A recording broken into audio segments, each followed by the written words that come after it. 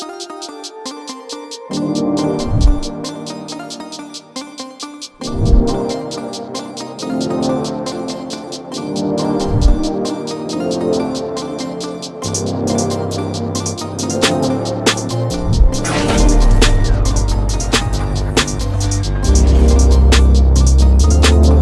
today's tutorial, I'm gonna teach you how to do this.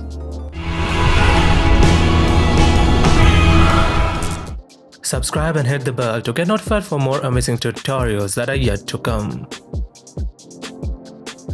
At first, drag your first clip into the timeline.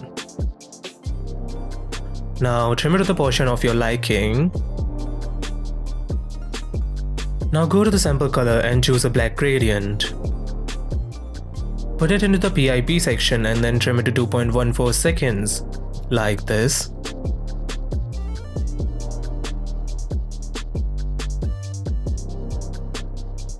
Now drag it to the position where you want to put the first cut.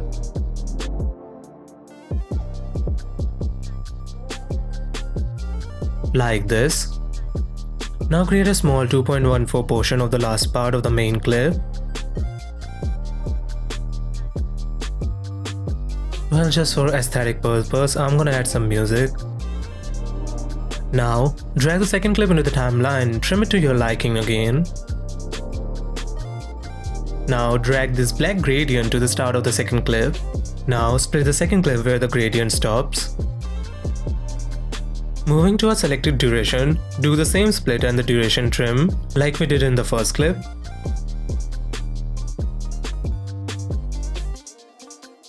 Now go to the trim portion of the first clip and then change its speed to 10 times, like this.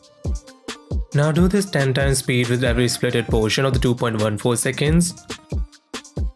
Okay, so here I am just adding one more clip with the same architecture. Now after making every 2.14 splitted portion speed to 10 times, we are basically done, but there is still a need for sound effect. That whoosh sound, it makes the transition even more amazing. I am using this sound effect. If you want this, then I have the download link in the description below. Now we are basically done, but I am also doing some color grading. Well, you can skip the color grading if you want to, it's kind of optional. Now after rendering, you can see it in action.